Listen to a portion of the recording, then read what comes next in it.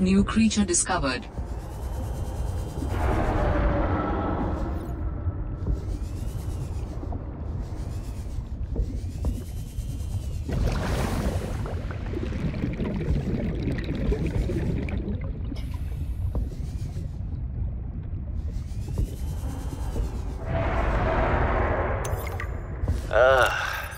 I can only do repairs in spurts, and it's so inefficient.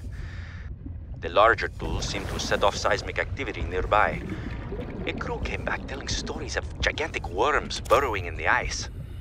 I don't know what they were going on about. They were hypothermic and frostbitten because they walked back to avoid angering them.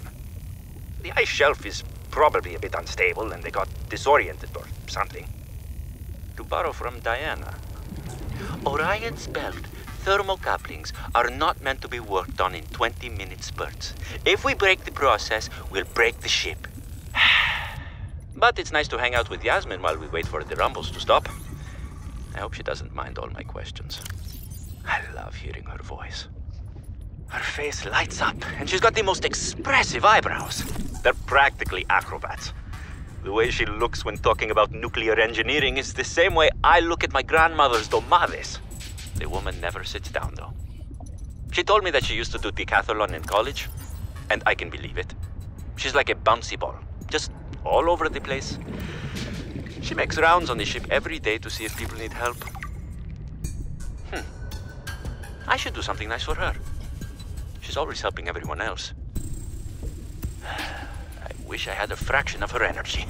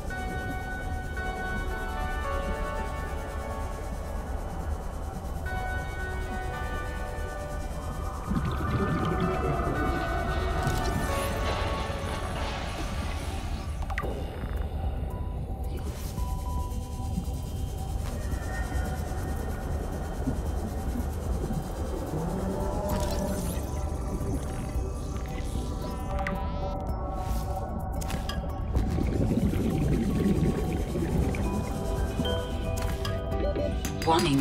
30 seconds of oxygen remaining.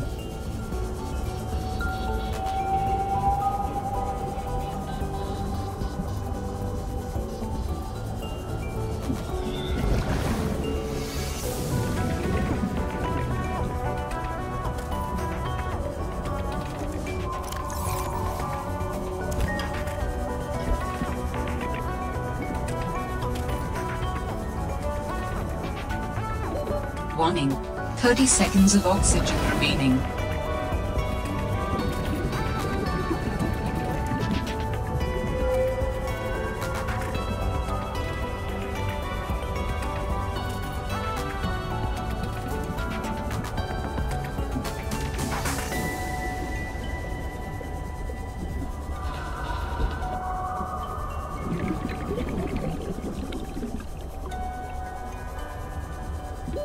Warning. 30 seconds of oxygen remaining.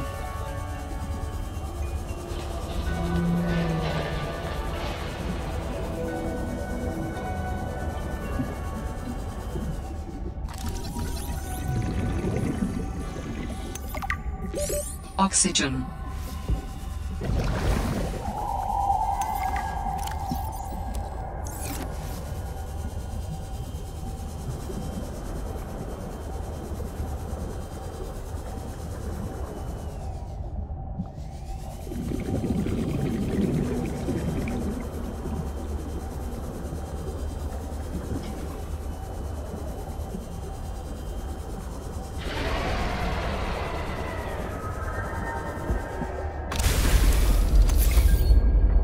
The sea monkeys have changed their tune. If only I could let them know what I need. Maybe they could bring me something useful next time.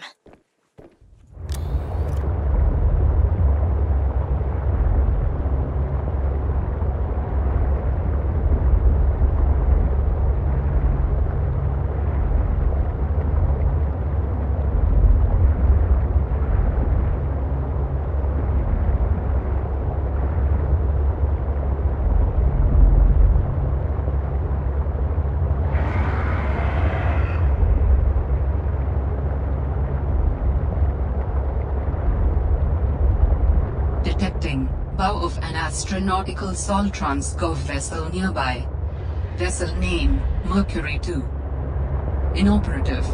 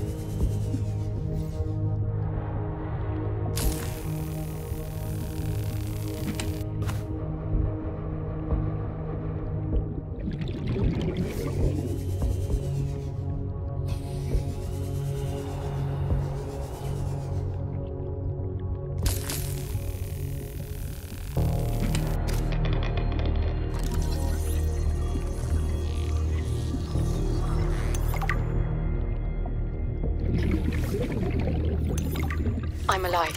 Stefanos saved me. The Mercury attempted an emergency takeoff and everything seemed fine. I was helping the bridge crew with the emergency takeoff since the crew is, well, was short-handed because of everything. I heard the sound of metal tearing and for a split second, everything was tinged bright green and unbearably hot. Then I saw daylight and I was looking down at the ocean and ice. The strongest wind I've ever felt roared in my ears, ripping through the ship. People went flying out the side of the Mercury, so much screaming and chaos. I was lucky. I had just clipped into my sea tinker. Stephanos came out of nowhere, like a malaika, an angel. I felt his rough, calloused hand grasp mine with the gentlest of urgency. It felt like time slowed, he said. I gotcha. Just follow me, Ella. I don't know how, but he used an emergency tether to drag me to the nuclear reactor core, the strongest bulkhead in the ship. We hit the water and everything went black. He's sleeping. I think he might have hit his head. I'm exhausted. The adrenaline has long since worn off and my body aches. I think I might have fractured the rib. I'm gonna shut my eyes for a bit. When I wake up, I'll figure this out. I'll save us.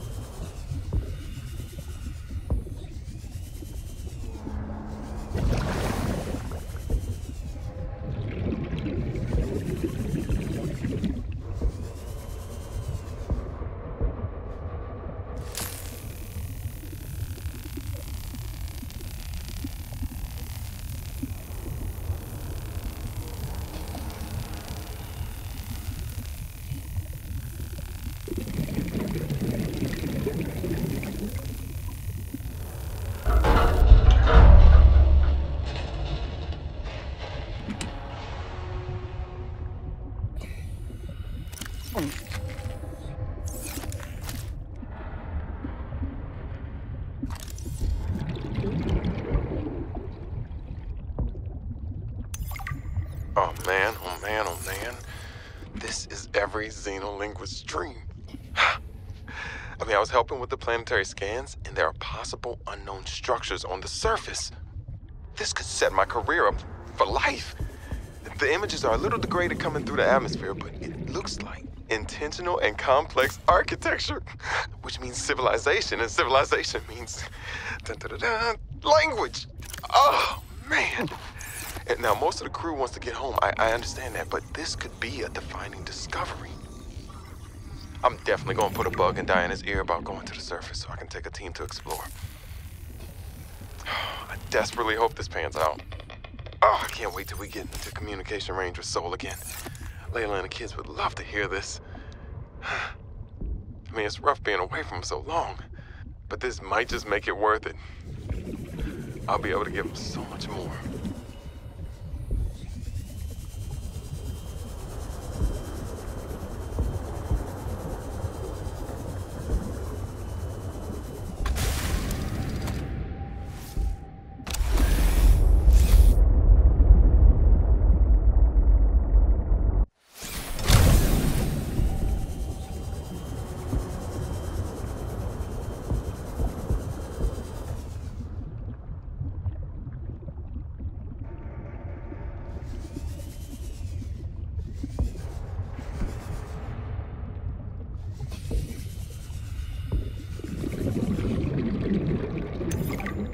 Ryan's belt, this all went sideways. How could I have known that so much would go wrong? I failed my crew. No, I don't fail. I didn't get into this position by being a failure. It's this desolate land, frigid, cursed. Between these tunneling creatures and the strange sickness that a few of the crew are showing symptoms of, we have to leave at first light tomorrow. We are prepping for a rapid takeoff. We can't take chances with the vibrations drawing the tunnelers, so we're skipping the systems check. Risky, but I have faith in myself and the crew of the Mercury. Landing this thing was practically a miracle, though. But we have to get out of here.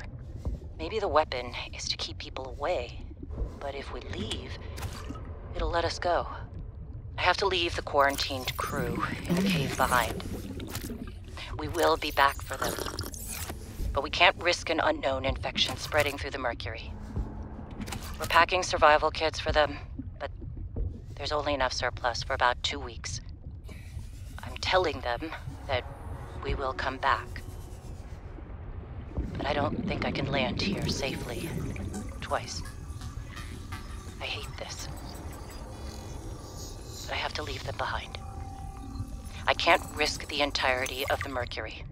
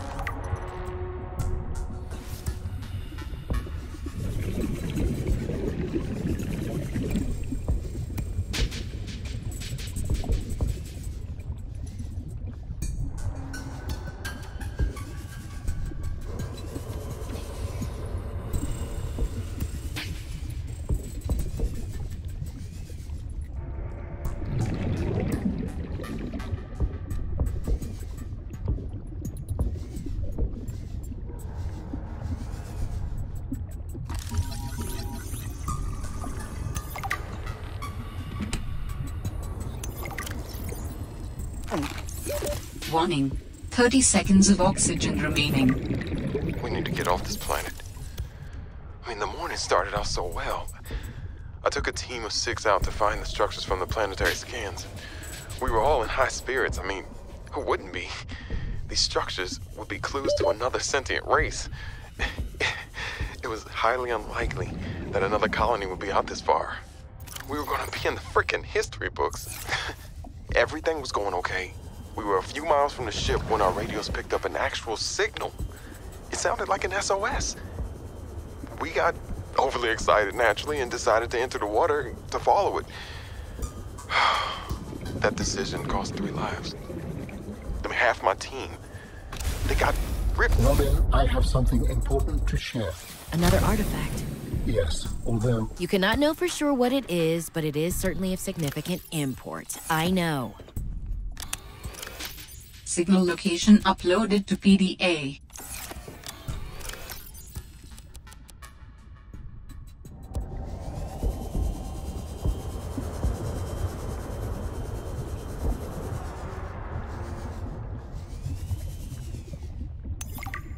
My instincts are never wrong. Stefanos has always been overly cautious. He hates taking risks. which I suppose is understandable when you're in the back end of the galaxy. But no risk, no reward. Elliot finds evidence of alien architecture on a completely uncharted planet, and he expects me to ignore that? Orion's belt, I would be an absolute fool. We've done some scans, and while there aren't a lot of mineral resources on this planet, there is decent biodiversity. Teams go out in the morning. There should be a significant specimen and sample haul for biopatenting, which will be split among the crew as part of the Discovery Clause. Let's see Stephanos and everyone else complain when they have a few more Sol Transgov credits in their uniform pockets. They'll learn to trust my instincts at some point.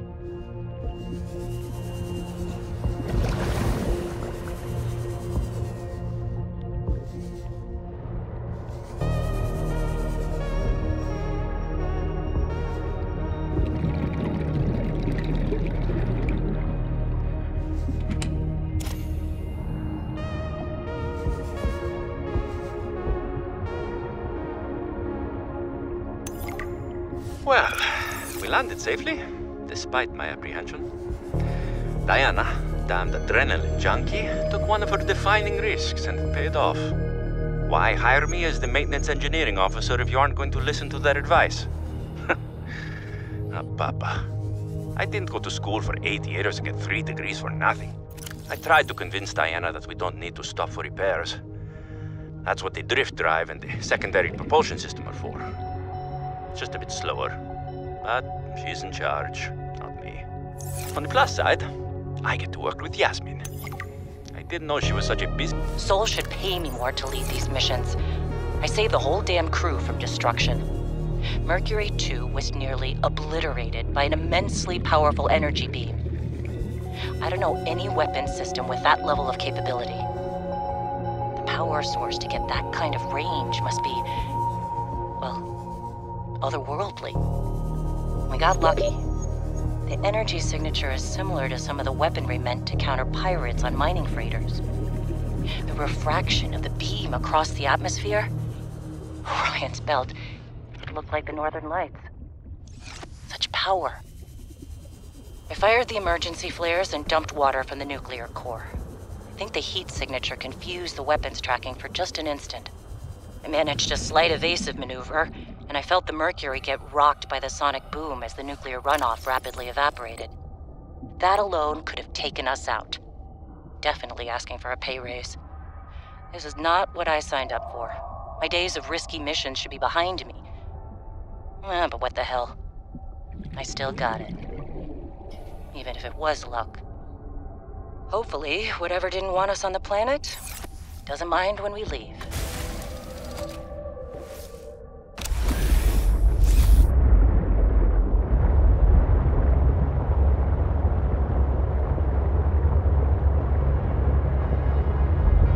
Came within range of data that might help with the construction of a new storage medium. You must continue to investigate.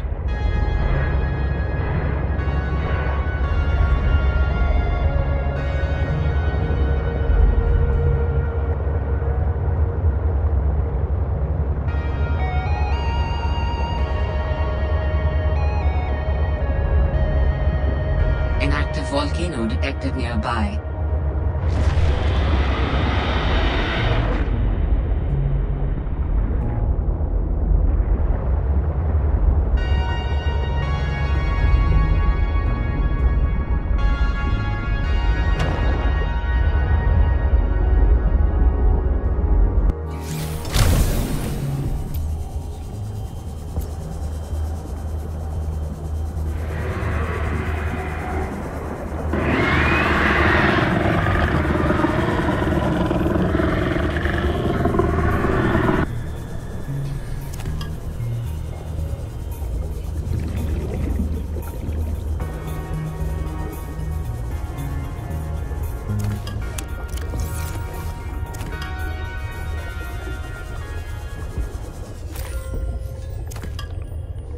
This site is one of some significance. Its data will assist us on our quest.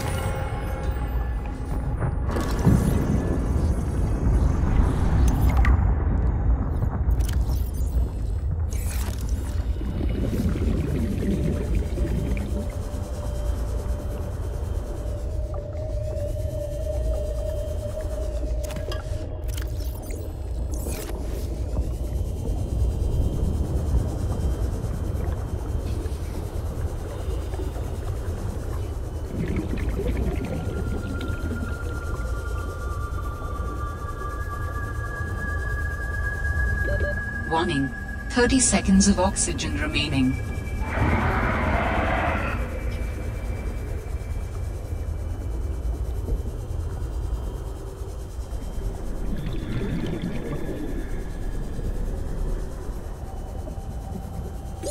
Oxygen.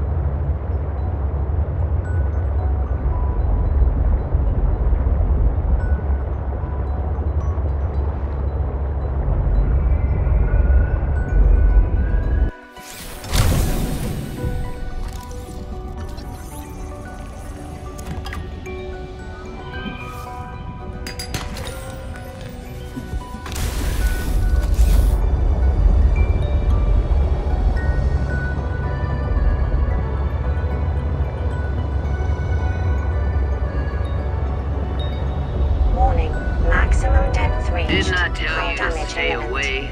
From what? I don't even know who you are. Marguerite Maida's the name. You're on my turf. Great. Can I come in and warm up? What part of go away do you not understand, Altera? I'm not with Altera.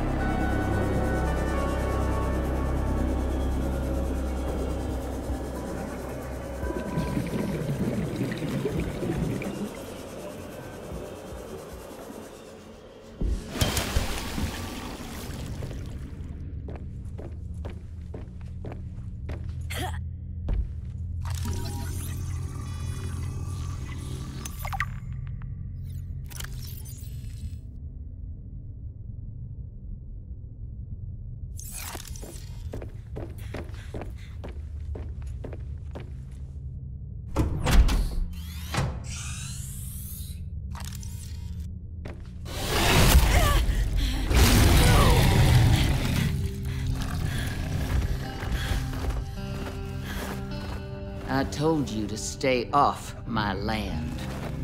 You trained that thing? Next time I'll let him tear you to ribbons, Altera. I'm not with Altera. I'm Robin Ayu. I'm looking for information about my sister Sam. I think you might have crossed paths. Bull crap.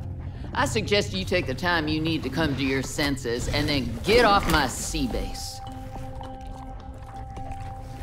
If you're not Altera, why don't you disable that damn tracking satellite tower instead of barging into my sea base? Maybe once Altera's off my back, I'll remember something about your sister.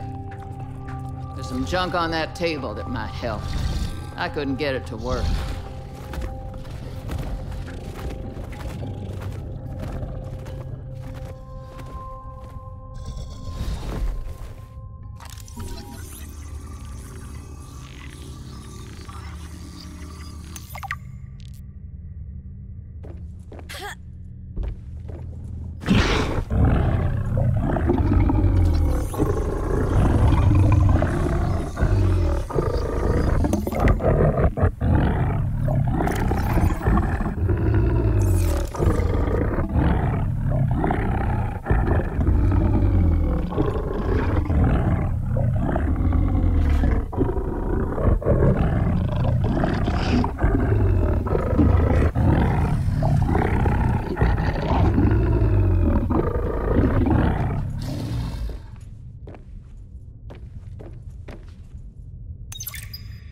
That far out to sea, swimming back for land wasn't an option.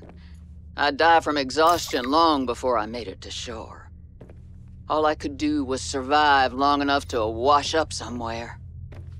I felt a suction, and suddenly, there were vast jaws rising out of the water towards me. It had taken hours for the Reaper's corpse to float to the surface. Using the knife, I clambered up her flank and got a perch on top. I figured she'd float for a few days at least, enough for me to catch my breath. But would she sink before or after I died of thirst? Now I just need to build the test override module, and I can disable that satellite tower.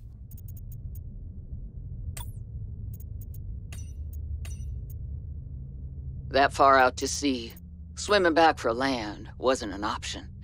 I'd die from exhaustion long before I made it to shore. All I could do was survive long enough to wash up somewhere. I felt a suction, and suddenly, there were vast jaws rising out of the water towards me. It had taken hours for the Reaper's corpse to float to the surface. Using the knife, I clambered up her flank and got a perch on top. I figured she'd float for a few days at least, enough for me to catch my breath. But would she sink before or after I died of thirst? I had a knife, a repair tool, and 3 liters of water. At least I wasn't gonna die of exhaustion. Now, those Reapers, they're practically all muscle, but there's some fat in there. I was able to keep warm and drink the water. And I didn't have much, but I had that repair tool, so I had a spark. It took a week to light that first fire. And I know more about the burning properties of Reaper fat than I ever cared to. I had to ration fires, but as they burned, I could smoke meat that I carved out of the beast's rib cage.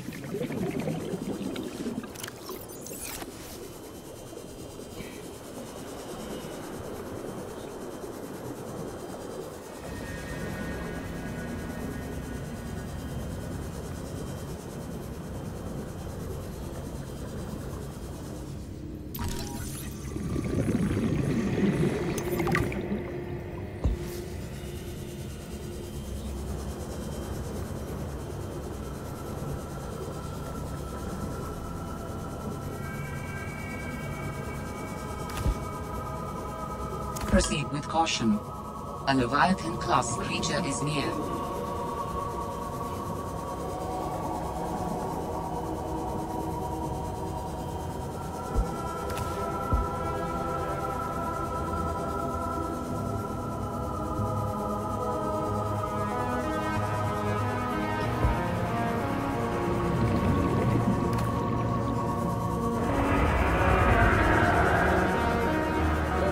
Warning.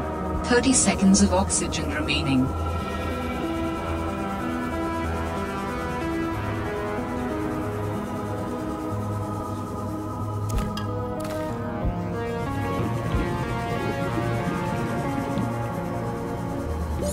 Oxygen.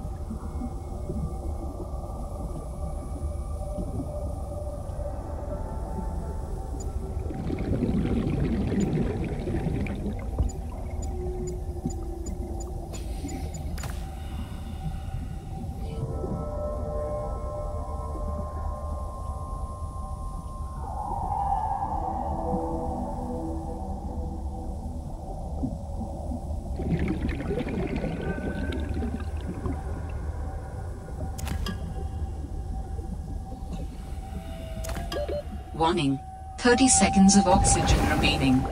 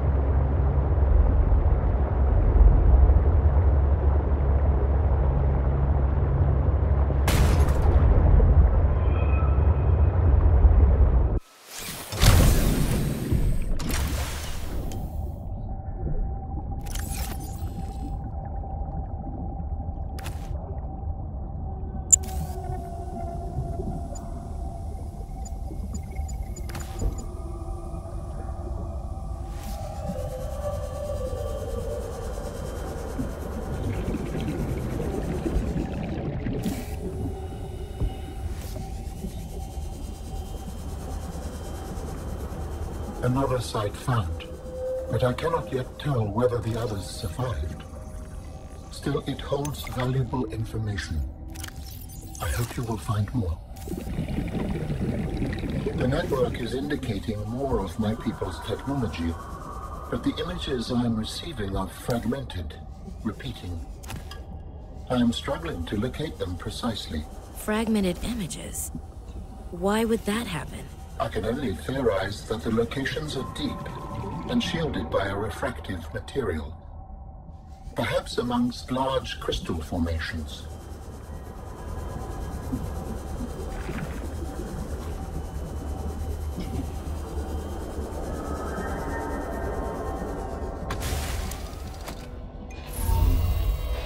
Our searches have been useful, but ultimately I have no definitive evidence as to the fate of my people. The network I hoped to rejoin may no longer exist. I cannot feel it. There could be a million reasons for that. Like, what if the network had a system update? They're on version 2001.4 and you're still on version 14.2. That would make me incompatible. How would I even begin to plan my upgrades? Okay, that's not what I meant. Bad example. You still know how to get home? Yes. So don't give up. Go there, see for yourself what happened. You are expressing optimism, but it is not supported by probability. Hope isn't based on statistics. It's born from a drive for something better. There's a poem Sam loved. Hope is human. Hope is... right. Hope is the thing with feathers. This does not match any fauna designation I can find in your PDA. It's a line from a 19th century Earth author. Emily something. Hope is the thing with feathers that perches in the soul and sings the tune without the words and never stops at all. I promise we'll get answers one way or another, Ellen. Adding hope to your database.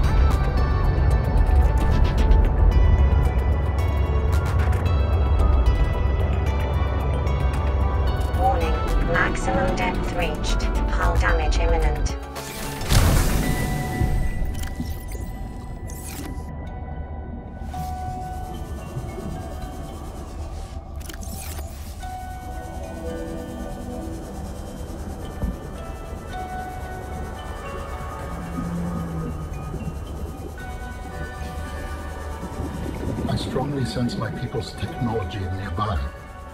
A body component is near.